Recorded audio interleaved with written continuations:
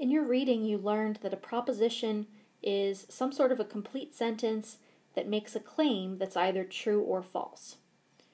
One of the things that's helpful in making truth tables for propositions is to look at the number of propositions and use that as a clue to decide how many rows the truth table will have. Right, so we had multiple types of propositions that were discussed, so we can categorize these. And if we look at simple negations, often we're looking at just a single proposition. Right, so something like the statement, "It is winter," and we can call that P. And then it's just a single statement, so it's either true or false. That was the definition of proposition. So when you make a truth table for P, right, well, there's really only two options. It's true or false. Okay. Now, if we wanted to look at the negation of that, right, so maybe we're given "it is winter," and then we want to make a truth table for "it is not winter," right? Well, there are only two options for that. Okay, it's still just a single statement. It's either true or false, right? So a truth table would look like this. You might have the statement P, right? "It is winter," and that's true or false.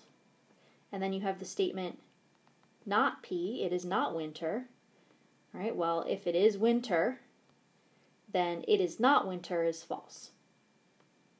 And if "it is winter" is false, then it must be true that it is not winter. All right, so notice 2 rows here. There's only 2 possibilities for that statement. Right? "It is not winter" is either false or true. Now these other 3 types of propositions that were discussed, okay, conjunctions, disjunctions, conditionals, all of these were actually combinations of propositions. So sometimes we call these compound statements or compound propositions. Right? So these are put together with connecting words. Right? So conjunctions are put together with the word "and." Disjunctions combine 2 or more propositions with the word "or." And conditionals use that if-then format. Okay? If one proposition, then another proposition. So since we're combining multiple propositions, there are more possibilities for whether the overall statement could be true or false. So for example, let's look at a conjunction. Let's say we have P and Q.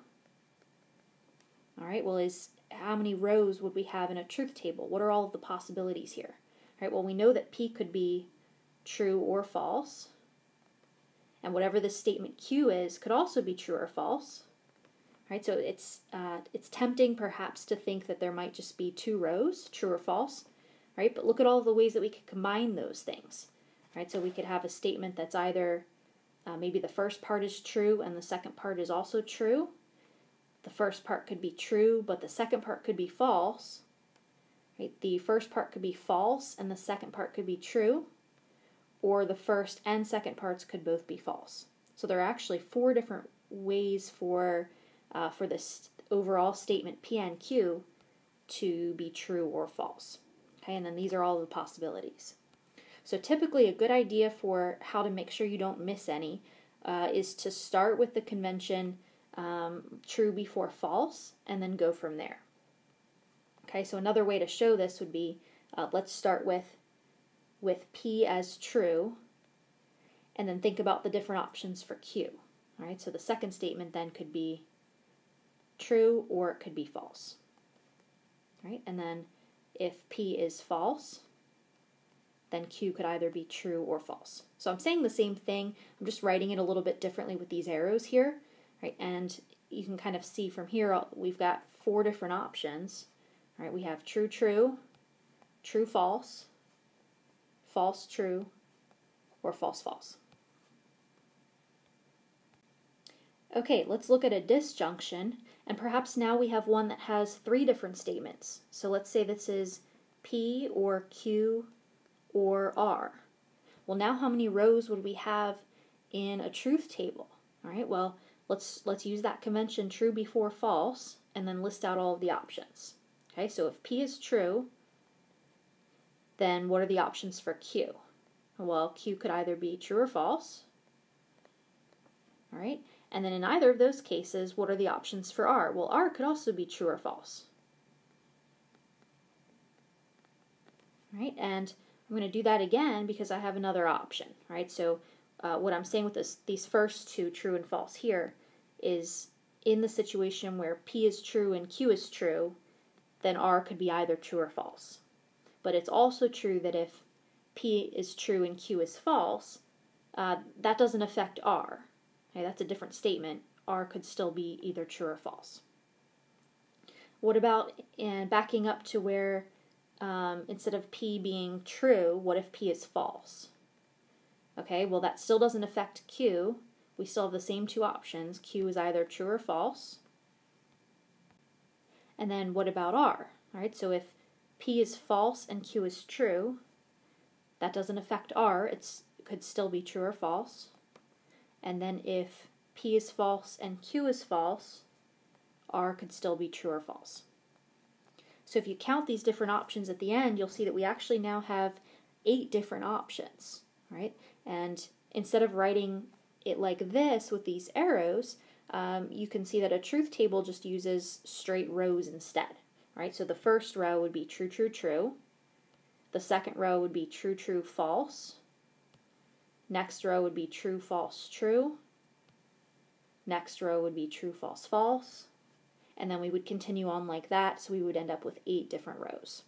Right? So that's why you'll see in truth tables, you're going to see this first true for P repeated 4 times, and that's because we need to carry that over and look at the 2 different options for Q, and carry that all the way over to 4 different options for R. Right? But what you'll notice, even though you see a little bit of repetition with the trues and falses, all of your 8 different rows, they're all going to be unique, so you're not going to have any row that's completely repeated. So we'll only see true, true, true once. Okay, so this is very technical, but keep in mind that P, Q, and R do represent actual statements in words. So we're just using P, Q, and R because it's shorter, more concise for making a table, but this would have application with actual sentences.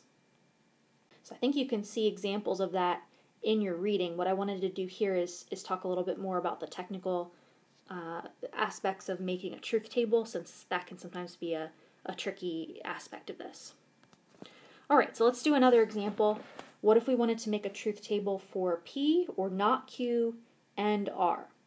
So this actually has a disjunction aspect to it as well as a conjunction. And we actually have a negation word in here too. Alright, so we're throwing everything in all at once. And it's helpful to know what order to do this in. So here's the typical way you would do this. You would go through and look for all of the different propositions. So we have 3 of them, P, Q, and R. And then on top of that, we've got, an extra complication with a negation. All right, so we would make columns for P, Q, and R first.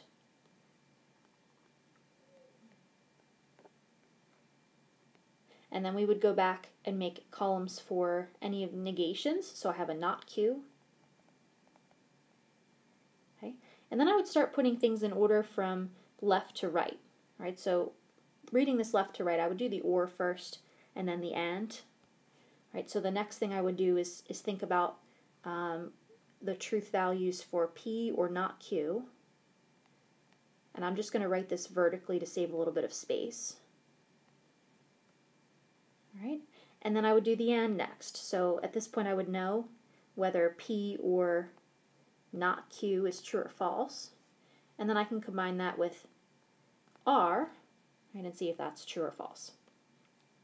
Okay, so we start with the different possibilities for P, Q, and R, right? And based on the work that we just did, we know what all of the combinations should be.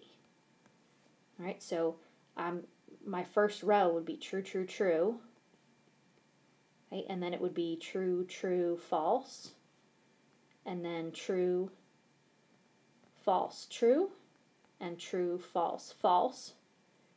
Okay, so that's these 4 options. And then I'm going to do the next 4 where P is false and Q and R follow the same order. So that would be P is false and Q is true and R is true. Or it could be false, true, false. I should write a little smaller here. Okay, and false, false, true, false, false, false. All right, and so if you're looking for patterns here, an easy way to notice this, we've got 4 trues followed by 4 falses for P. Okay, and then Q alternates between 2 true and 2 false. And R alternates between true, false, true, false. And that's just happening because, again, we followed the convention of always putting true before false, and then just looking at the different options for each proposition. Okay, so now let's look at the statement not Q. So you learned that the negation of a statement always makes the opposite claim of a statement, and so its truth value is always going to be opposite whatever that proposition was. All right, so in this first row, if if Q is true, well then not Q would make the opposite claim, so that's going to be false. All right, so anytime Q is true, not Q will be false. And anytime Q is false, then not Q will be true. All right, so we end up with alternating true trues and false falses again. Okay, next let's look at an or statement, or a disjunction. All right, so what would be the truth value for P or not Q? Well, in your reading, you hopefully picked up on that inclusive meaning of the word or. Right, so we know that an or statement is inclusive in logic, right, meaning it's true whenever one thing or the other is true, or both. So the only time an or statement is false is if both pieces are false. Okay, so like if I say, in my fridge I have apples or oranges, okay, or if I just say, oh yeah, I'm sure I've got some apples or oranges in the house. Right? It's considered true if I have just apples, true if I have just oranges, and also true if I have both of them. Right? So it is inclusive. So for P or not Q, we want to focus on P and its truth values and the statement not Q, right? And then look at what happens if we combine those two together. All right? So if we have a statement that's true or false, well, we just needed one of those propositions, P or not Q, to be true. And P is true, so that makes this overall disjunction statement true. Okay, and it's the same in the second row. Okay, true, false. So one of those propositions, P, is true, so that statement is true. Okay, and then because this is an inclusive statement, if both pieces P and not Q are true, then the overall statement is also true. Okay, what about if both are false? So if I say I have apples or oranges and I actually don't have either, that's the only case where this statement is false. And we see that one show up twice. Okay, and then again, if P is false but not Q is true, then this statement is true. It's not a lie. Okay, one piece is true. So that's true. Okay, so that's how you would do the statement P or not Q. And then finally we want to look at P or not Q and R. So now we're looking at a conjunction here. And we're combining P or not Q, so let me get rid of this. So we want to focus on a different column here. Okay, so we want to take a look at the statement P or not Q, and that's this one. Okay, and the statement R, and that's this one. Okay, so and statements, it doesn't matter what order you read these, but technically it would be the P or not Q first. All right, so like this first row is true and true. And the second row would be read true and false. So what is the logic for an and statement? Well, you learned that a conjunction is true only if P and Q are both true. So if I say I have apples and oranges, that's only a true statement if I do have both of those two things. All right, so if P or not Q and R are both true, then this overall conjunction statement is true. Otherwise, it's false. So in the second case, if I have a true and a false, that's false. Okay, true and true in the third row is true. True and false in the fourth row is false. Okay, and then any case here, false, true, false, false. I've got some falses involved.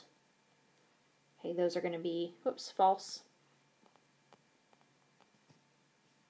Okay, in the 7th row I have true and true, so both pieces, both propositions are true, so that's true. And then this last one, true and false, is false. All right, and there you have it. You have a truth table for this overall statement with 3 different propositions, P or not Q and R. And this is just, again, just a really concise way to show all of the possibilities for whether this statement is true or false. All right, so what we could do now is look at maybe a real scenario. So let's say that the statement P is true, and let's say that not Q is also true, but R is false. And we want to know if this statement is a lie or true. All right, so all I would have to do now is go to the row that has true, true, false. So where P is true, and I've got 4 options. Okay, and I want to look at, out of those, at the one where not Q is true. So now I'm down to 2 options. And out of those 2 choices, I want to look at the one where R is false. So backing up to R, okay, I've only got 1 row that fits that description. Okay, where P is true, not Q is true, and R is false. And then we can just follow that across to the last column and see that that would mean that statement is false. So these are useful, I would say more in cases where you have longer statements like this that involve many different propositions and where it's a little bit hard to hear just from saying something out loud whether or not it's true or false.